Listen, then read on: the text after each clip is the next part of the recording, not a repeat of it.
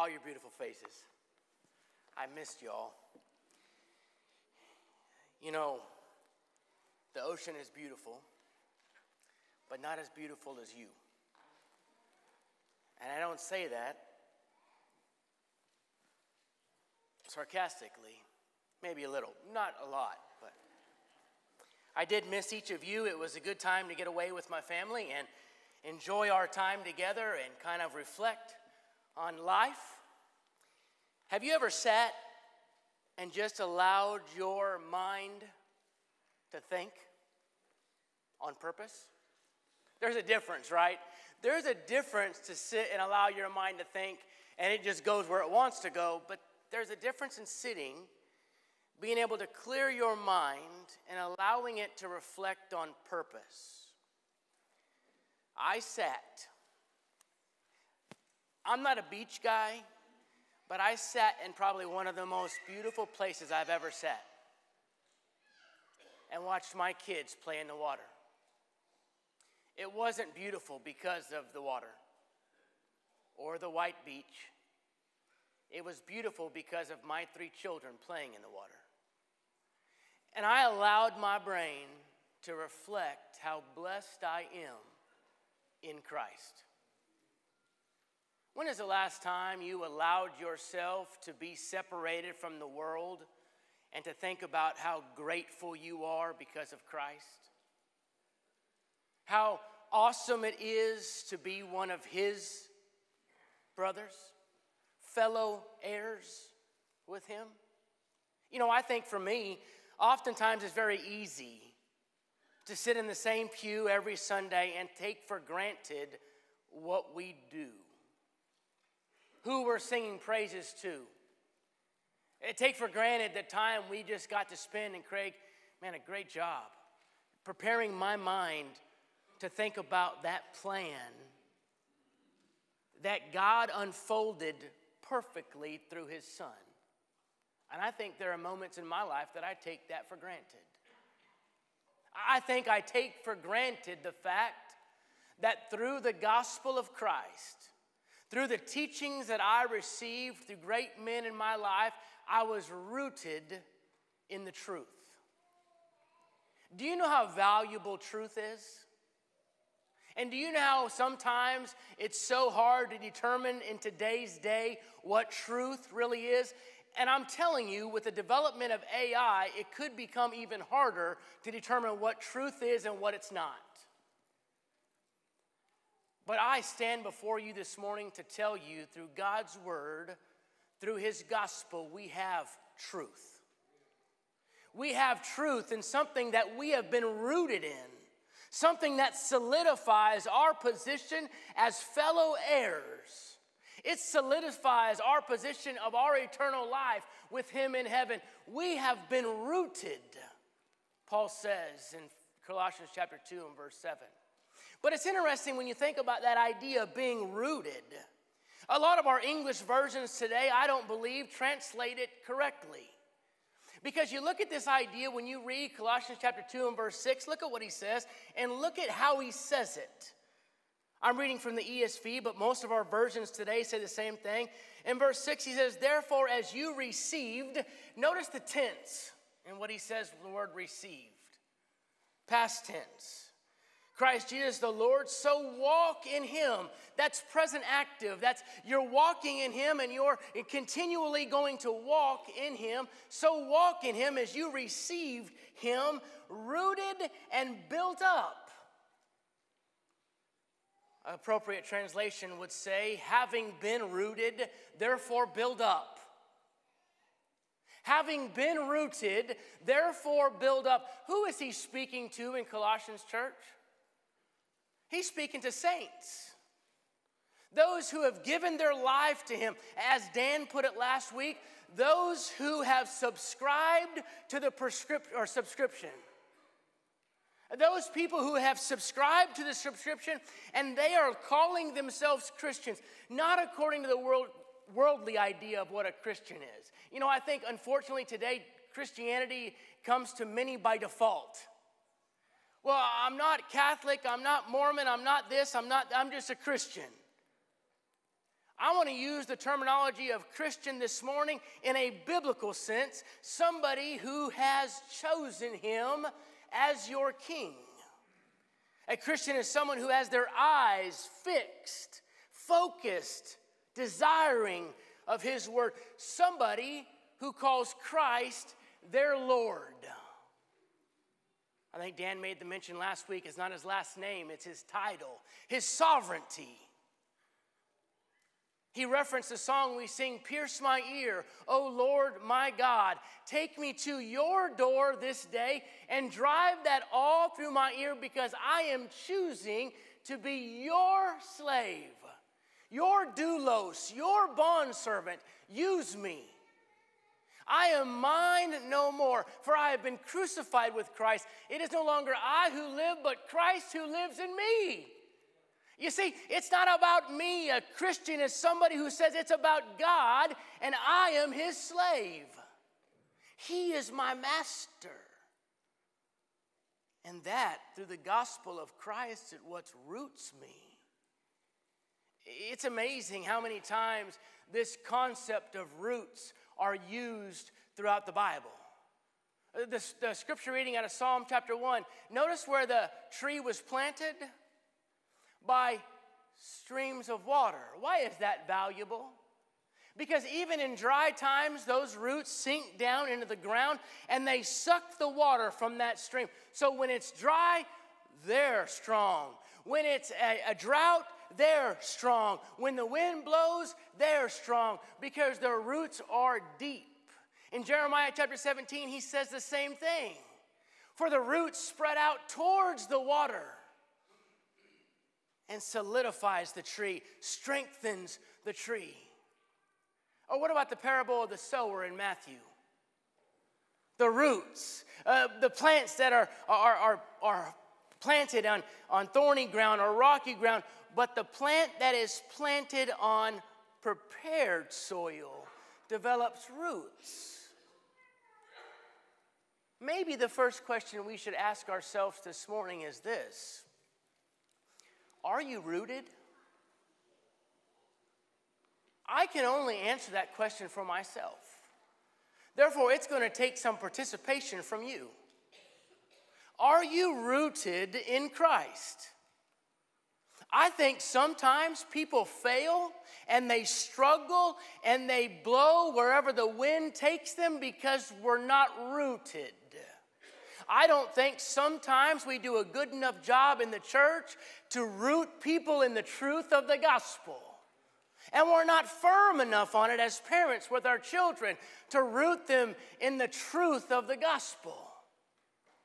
Epaphras was a man, a great teacher in Colossae. A great teacher who came in and taught them truth in the gospel. Look over with me to Colossians chapter 1. Look at this in verse 5.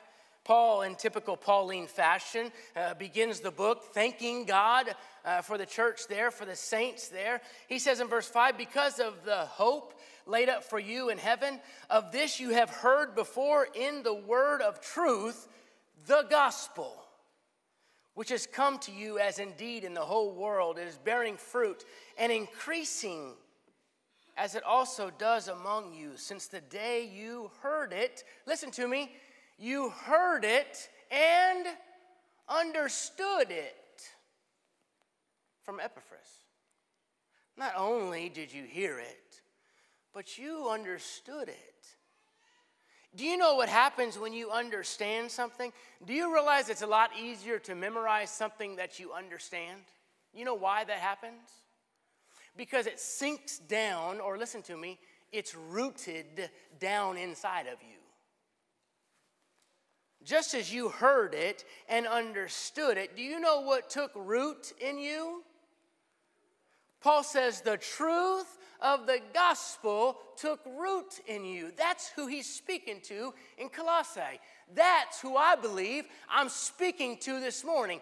People who have had the truth of the gospel rooted in our hearts, in our minds, in our souls. It's who we are, and we are planted firm. And when I am planted firm and the roots of the gospel is truth to me, I will tell you, maybe call me stubborn. I rather prefer rooted. There is not anything, anybody, I don't care who you are, I don't care if you have doctor behind your name, anybody that can tell me anything that will sway my belief in the truth of the gospel. Because I am rooted in it. That is who I am. It's hopefully what I breathe and how I function.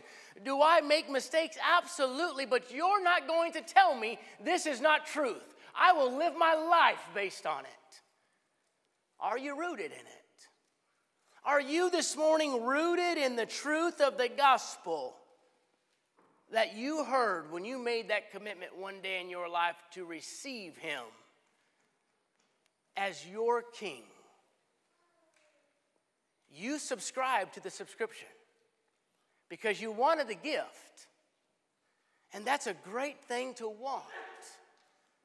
But are you re-upping your subscription every week?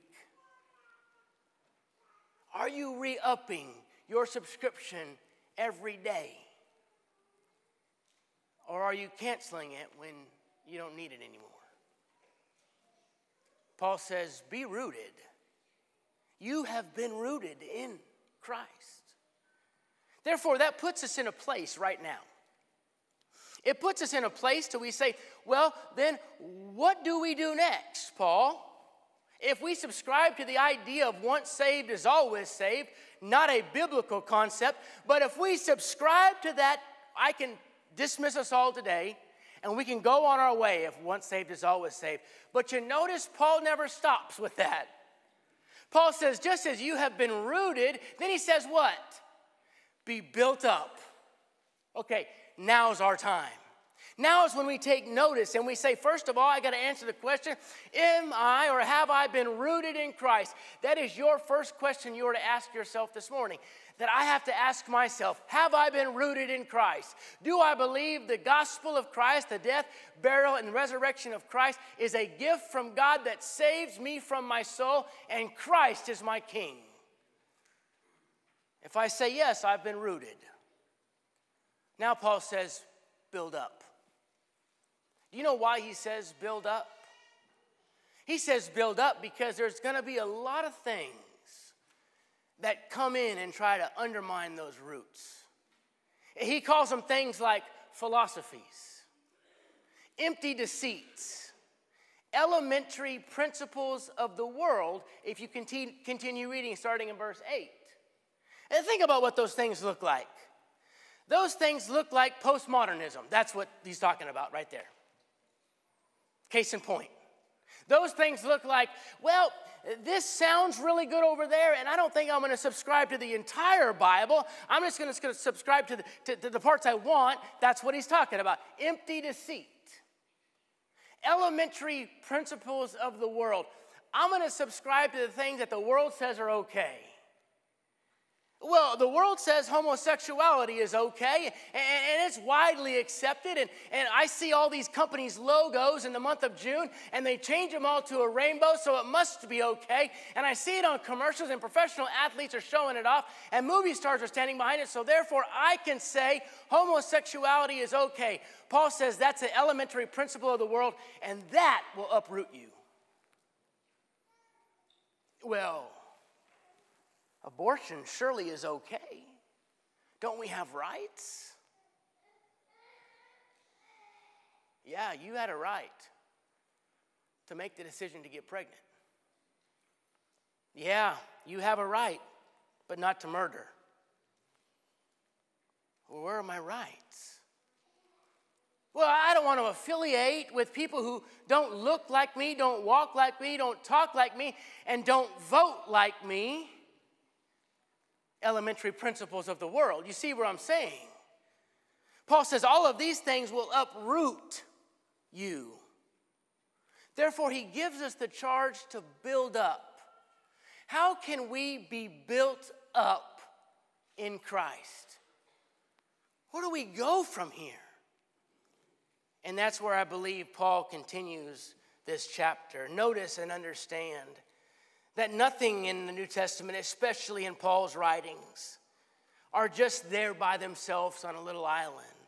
Paul is not going to encourage us to do something and then forget what he said and not tell us how to do it. So I believe he gives us some ways that we can be built up in Christ. Number one, we look at verse 10. We can be built up in Christ by understanding who brings us to the fullness of life. This was a weird verse for me.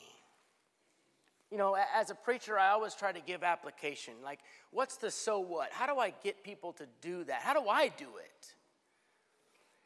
I look at this point about how do I be built up in Christ? How do I continually build myself up and allow my roots to be established and strong so all these philosophies and empty deceits and elementary principles of the world do not uproot me? I must, number one, understand this one fact. Do you know what the whole theme of the book of Colossians is? Christ is all we need. If you're somebody who writes in your Bible, I would encourage you, right next to the book of Colossians, up at the title, Christ is all we need. How does he start it? He starts it about the gospel that you were presented to, the truth. And then he goes what? He is the preeminence of all things. Christ is everything. Take away Christ out of Christianity, what do you have? That's not a trick question. What do you have? And the congregation said nothing. You don't have anything. Take Christ out of love, and what do you have? You don't know how to do it. Take Christ out of grace, out of mercy, out of forgiveness. Do you know how to forgive? Do you know how to extend grace? And do you know how to extend mercy? Absolutely not. He is the image of the Creator. In 1 John chapter 1 and verse 14, he says, and the Word became flesh and dwelt among us. We got to see him. He is everything. Paul says in chapter 2 and verse 10, you have been filled with him. Look at verse 10. Read it with me. And you have been filled with him who is the head and who is the head of all rule and authority. Look at those words underlined. You have been completed in him who is the head. What good is a body without a head? You ever seen one of those? You remember that legend of Ichabod Crane, the headless horseman? That's weird.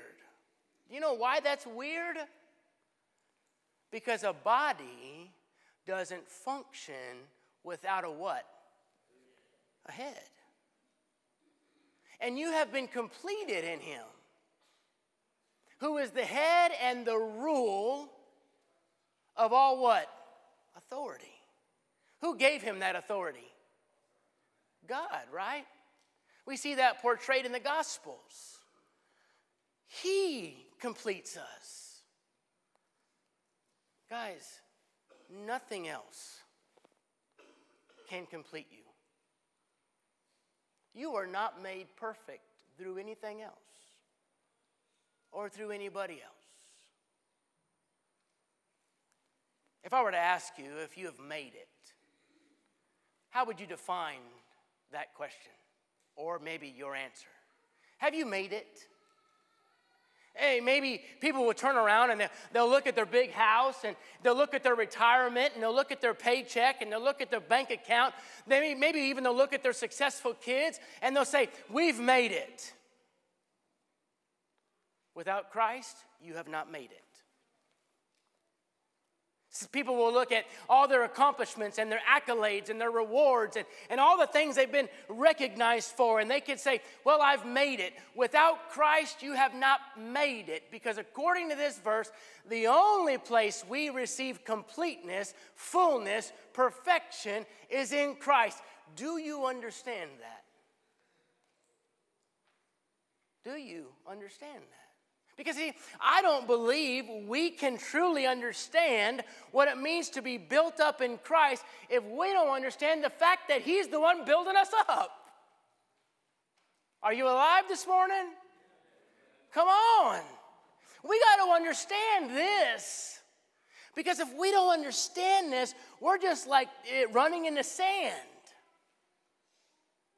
Man, running in the sand is hard. I watch those beach volleyball players play. Man, you don't realize it until you're trying to jump on the sand. My feet still hurt from running on the sand.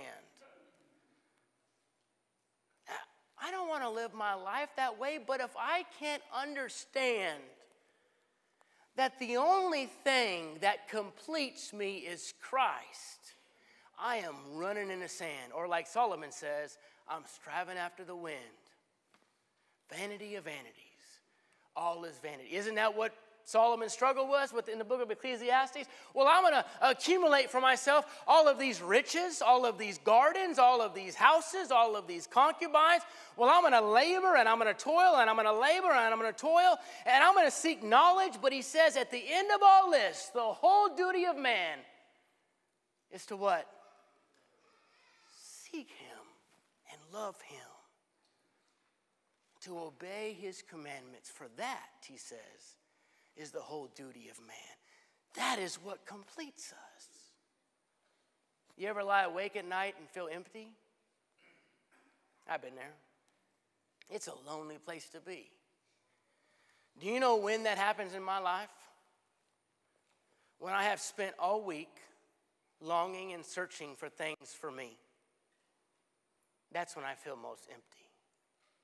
Do you know when I feel most full? When I have spent time in study, in prayer. When I have spent time serving. You've been there, right? You come on Sunday morning and you wore out and hopefully you leave filled. It's not because of what I'm saying. Maybe I got a small part if I'm doing my job.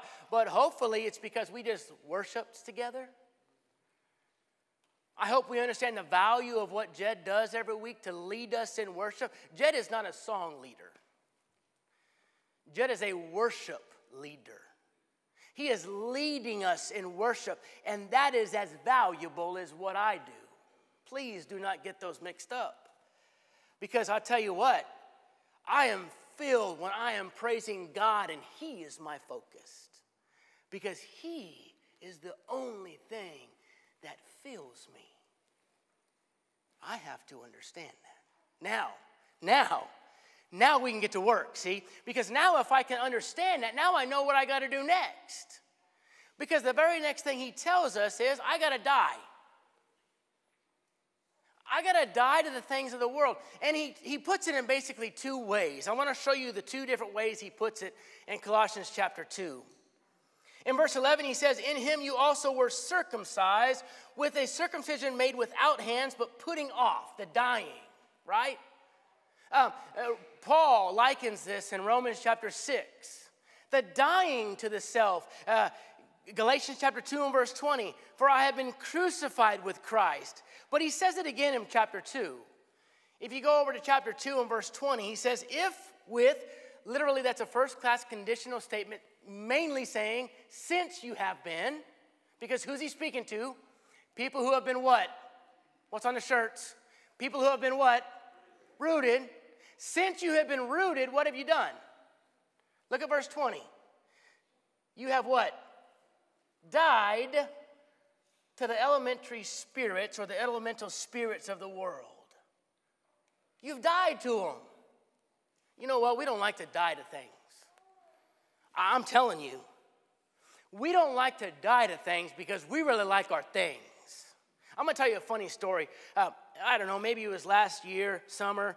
I went to Zach. If you don't know what Zach does, Zach's really good at knowing what chemicals to spray on certain plants to make them do certain things. That's pretty close as all I got. I don't know what he does. But he meets with these farmers, and he says, if you need to kill something, I got something to spray on it. If you need to kill a fungus on it, I know what to spray on it. If you want it to grow, I know what to spray on it. So I went to him, and I said, I need help with my yard. My yard is really green. Weeds. Every week, sometimes twice a week, I mow my green weeds. It's not my green yard. And my yard looks really good from about 100 feet away. You get much closer, it's just weeds. So I went to Zach and I said, okay, how do I have grass? And he says, okay, here's what we got to do. We got to kill everything. You ever seen a dead yard? I grew up in Southern California. If you don't water a yard in Southern California, it turns brown. And you know what it is when it turns brown? It's ugly. He says, we got to kill everything. And the first picture in my mind went to this ugly brown field. And I said, I don't want to kill it. He says, you're going to have weeds then. You're just going to have a green yard full of weeds.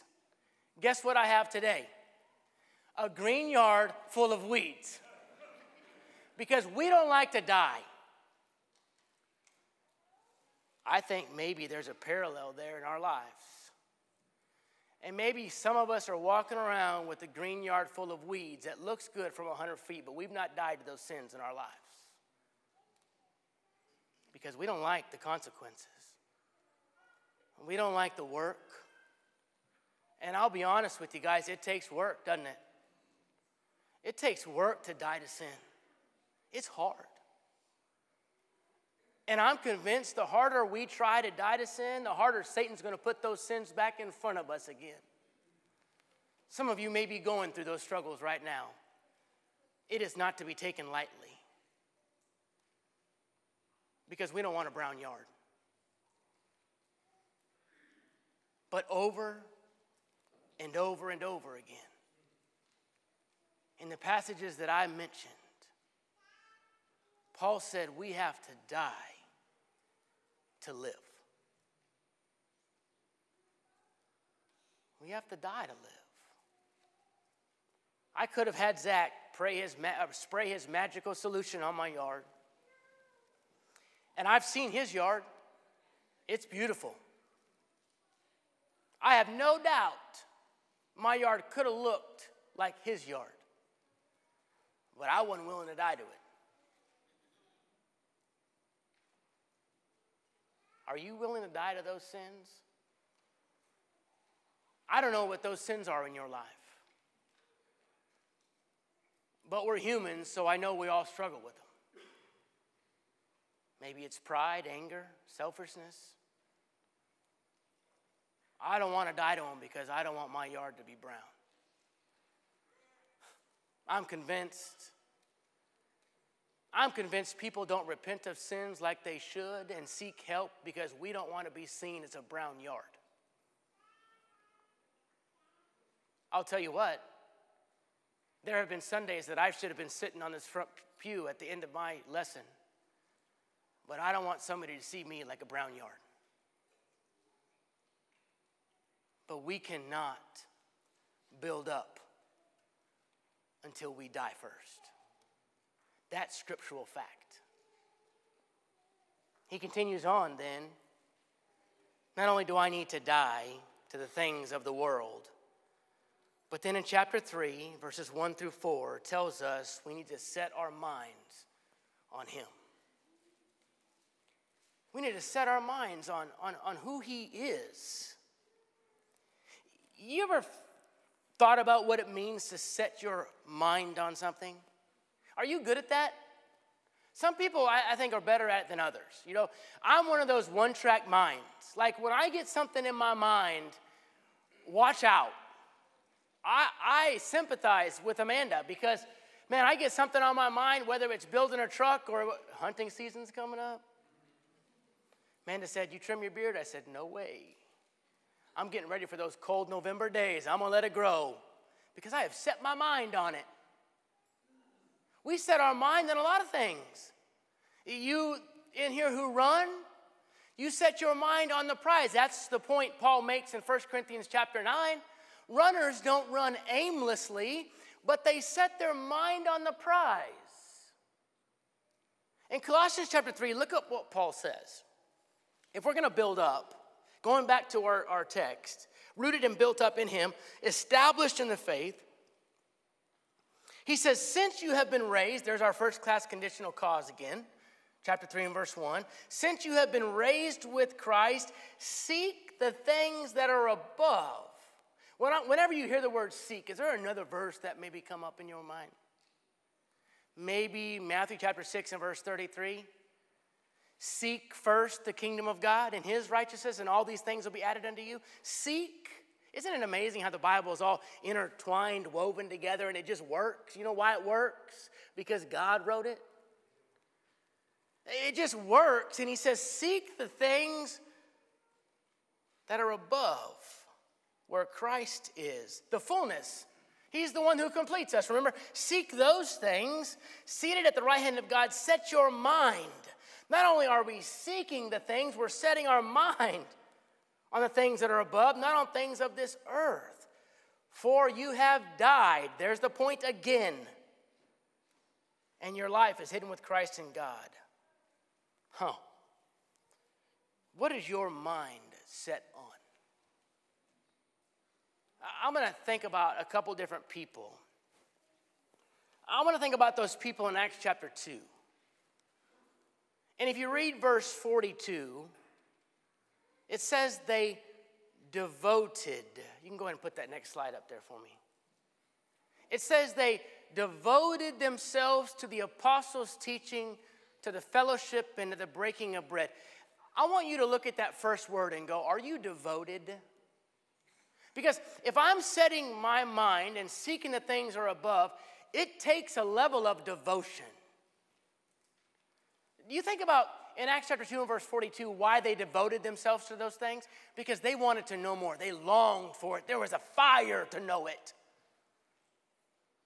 Have you lost that fire? That means of devotion? But if you look at the next two words, those two E words, you may be thinking to yourself, I know where he's going.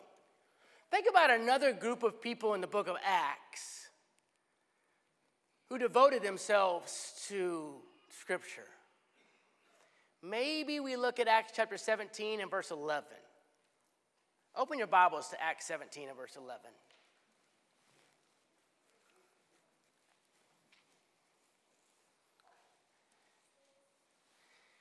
I want you to look at how the Bereans thought they could set their minds on things above. Because you see, if I'm going to set my mind on things above, I need to be focused or devoted on the things above. And what is the best resource for us to find things out about the things above? God's Word. It's from Him. But look at what He says in Acts chapter 17 and verse 11. They received the Word with all eagerness. How many of you were eager? Don't answer that. To come this morning. Like, when you're eager to go do something, have you ever noticed this? If you're eager to go do something, you could set your alarm at 6 o'clock and you're up by 5. Anybody happen to you this morning? Don't lie to me. Are we eager? Oh, there's Bible study? Oh, I'm so there. I know we struggle with that because I see our numbers on Wednesday night. I'm telling you what, I know. Did you hear the gasp just then? Did you hear it? I heard it. Because I'll be honest, if I wasn't a preacher, I may not be as eager as I am. If I can just be honest with everybody. But if I want to set my mind on things above, man, I want to be like the Bereans who were eager to examine the Scripture. Because what were they eager to do? Look at the next E. They were eager to examine. Notice examine is different than reading. Notice examining is different than listening. They were eager, or with all eagerness, 17:11 says. With all eagerness, they examined the Scriptures once a week. Those of you who are looking at your Scripture are going, I don't know what version he's reading from. They examined the Scriptures, let me hear it, daily. And they were eager to examine the Scripture daily. I'm telling you what, I'm stepping all over my toes right now too. Chuck Mullen is a beloved friend of mine. No, he is my brother. And he encourages me often to examine the Scriptures daily. I get random texts. Hey, are you keeping up on your personal Bible study? You know what he's telling me? He's saying, are you keeping up with your personal examination of Scripture? I'm convinced my hard days are hard because I don't spend enough time examining the Scriptures daily. I feel sometimes that I'm moved by every wind and wave of different things in this world with the latest and greatest thing, the things that I have set my mind on, and I get lost and I get muddied in all of the things that are happening because I don't devote myself eagerly to examining the Scriptures daily. You want something to do that will help you? You want the so what of this lesson? The so what is sometimes our struggles are self-conflicted because we're not being built up in Christ daily.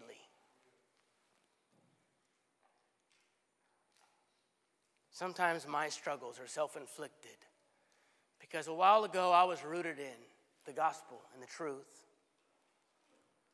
I had some great men that I sat at their feet and listened to the truth expounded to me. And I made that commitment as much as most of you have. You made that commitment to call him your master, your king, your Lord. But our struggles are self-inflicted because we have stopped building up daily. We don't fully understand that he's the only one who brings us to the fullness of life. We don't die to the things of the world, and we don't set our minds on him every day. We can be conquerors in this world, in our daily lives, in our jobs, at school. We can overcome trials and tribulations. We can overcome heartache. We can overcome difficulties when we are rooted and built up in Christ. Are you rooted and built up in him this morning? Or have you simply bought the subscription and have canceled it because you've already thought you've gotten the free gift? There may be somebody here this morning who has felt like at one time they were rooted, but these things of the world have come in and they've taken them out of your roots. You've been deflated. You've come up. Maybe the tree is dying and you need the encouragement of this body. Man, look around. There's a lot of beautiful people wanting you to be rooted. And together, we can help build each other up daily. Maybe you don't have a relationship with him yet. Maybe in your life you have thought everything's just fine. But until you understand that only he brings you to perfection, your life will be a struggle. And things will break and things will tear down. So maybe this morning is the time for you to say, I need Christ as my Lord, as my Savior. Dying of self, turning that yard green, so in the spring you can come up green and perfectly lush green grass. I don't know what your need is this morning, but now's the time. If you need to come forward, while together we stand and while we sing.